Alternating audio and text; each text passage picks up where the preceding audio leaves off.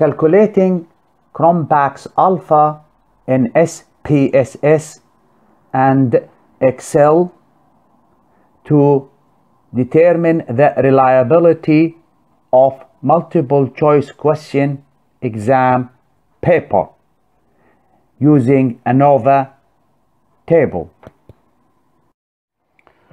Cronbach's alpha in Excel measures the internal consistency of items and score consistency. The alpha is calculated to determine the reliability of multiple choice question exam paper using Anova Table. Here in this data sheet in Excel, this data is a dichotomous data taken from an exam result for 10 students answering 15 multiple choice questions, and the score for each question is reported as 0 or 1. 0 means wrong answer, 1 means correct answer.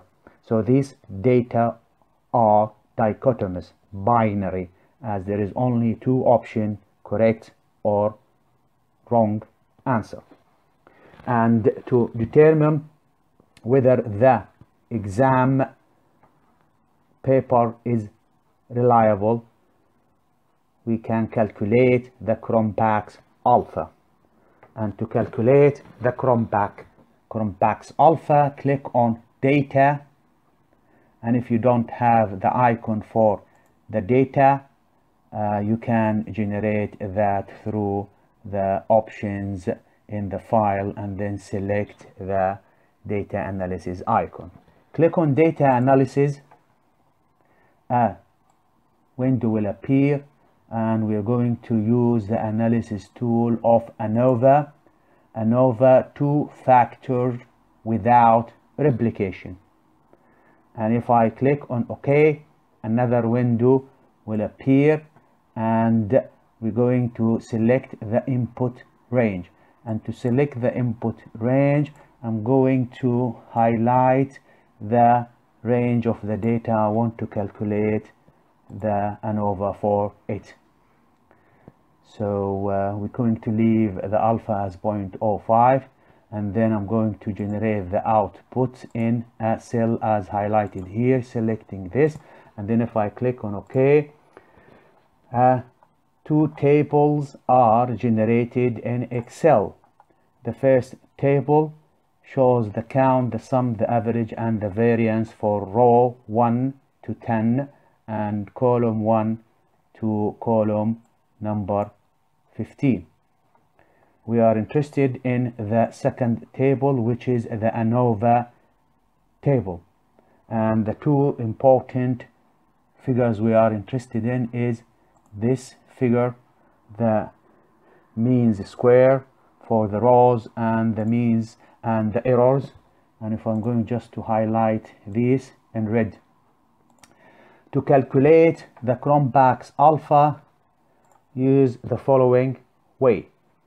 In this cell, I'm going to type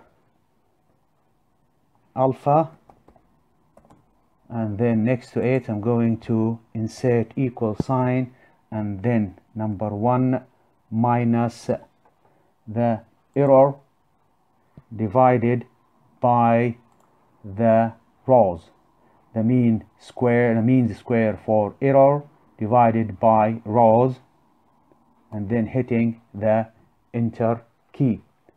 Cronbach's alpha of 0.91 is generated.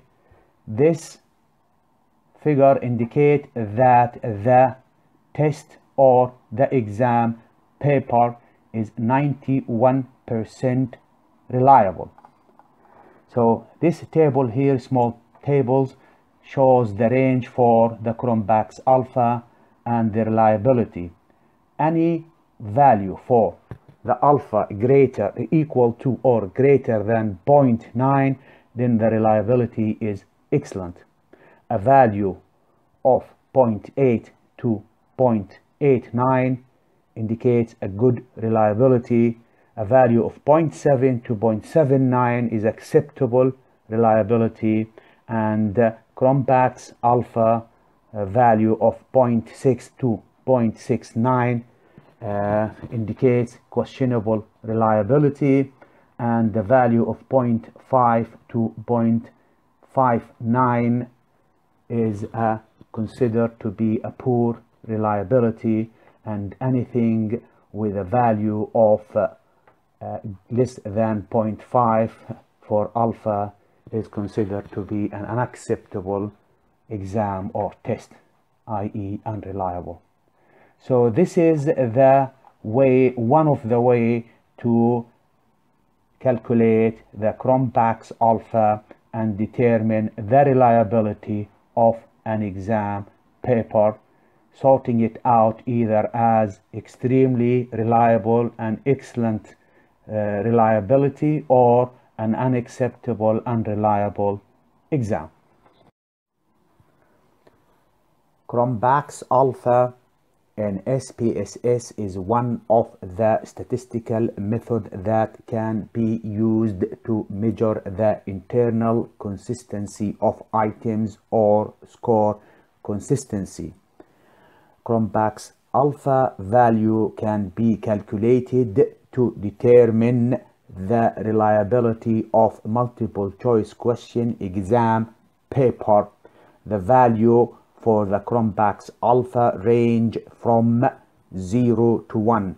0 means that the exam or the test is unreliable, and 1 means that the exam paper is extremely reliable. Here in SPSS data view, I have data taken from exam result for 10 students answering 15 multiple choice question, and the score for each question is recorded as either 0 or 1. 0 means wrong answer, 1 means correct answer. So the data here we have is a dichotomous data, i.e. binary data. There is just only two options, either right or wrong, 0 or 1. To determine and find out whether the exam is reliable, we need to calculate the Cronbach's alpha. And to do that, click on Analyze, scroll down to Scale, and then select Reliability Analysis. Click on it. In this new window, we're going to select all the variables or the questions from 1 to 15. Select A and then drag them and place them in the items box. And for the model, we are going to use the alpha, the Cronbach's alpha. In the statistic section or icon, a new window will, if we click on it, a new window will appear, and we are going to select the scale from the descriptive scale if item is deleted, and I will shortly describe the benefit of choosing this option. In addition to that, I'm going also to select the if test, and if I click on continue, then on OK, the SPSS will generate an output with few tables on it. The first table summarizes the case. So we have here 10 students, and the second table is the important table, as the SPSS package has calculated the Cronbach's alpha, and it was found to be equal to 0.91, so or 91%. So what does this value mean? This means that the test or the exam is 91% reliable. So any value for the Cronbach's alpha equal to 0.9 or greater is considered to be an extremely reliable exam, and anything close to 0 it means unreliable. So for this exam the reliability is very, very high, and the test is consistent and excellent. In the third table here is very interesting table. It shows each question number 1 to question number 15, and in the third column here it shows corrected item for total correlation, and then the next to it Cronbach's alpha if item is deleted. So what does that mean? If question number 1 is deleted, the Cronbach's alpha will increase from 0.90 or 0.91 to 0.92. So this table shows that deleting question number 1 will increase the reliability value or the Cronbach's alpha. To test this, we're going to repeat the same analysis, but in this case we are going to deselect question number 1. So if we deselect question number 1 and repeat the same analysis and click OK, again we can see here we have exactly the same student number, but the questions or the number of the items has decreased from 15. In the above it was 15 questions, decreased into 14, as one of the item or the question has been removed from the analysis.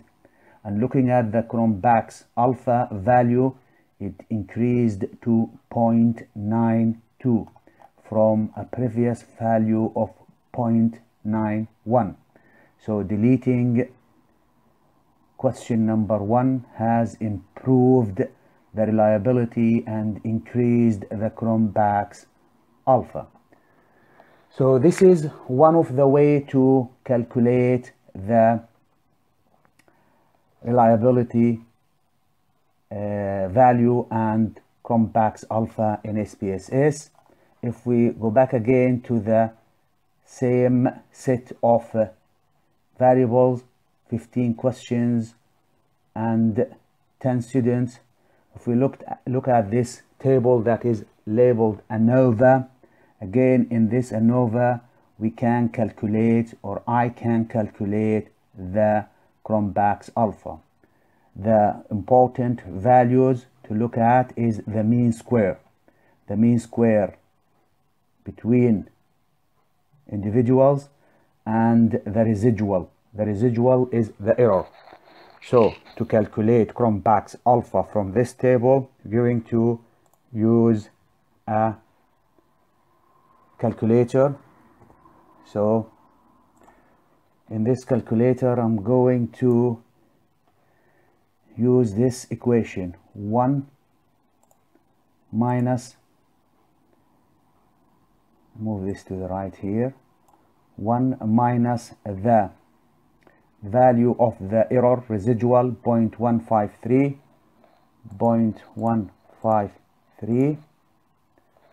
and then divide that by 1.65. So we're going to use the mean square for people and the mean or the mean square for error, dividing the residual by the between for the mean square of both. And if we click on equal, a value is generated which is 0.905 or 0.907,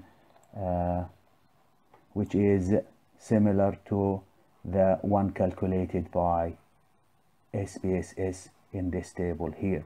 So we have here now two approaches to calculate the Cronbach alpha, that automatically generated by the SPSS or indirectly through using the Anova table here to work out the Cronbach's alpha. So this is the way to determine and calculate the Cronbach's alpha in SPSS and to evaluate an exam paper that contains only multiple choice questions, and to determine whether this exam is reliable or not based on the value obtained from the statistical analysis.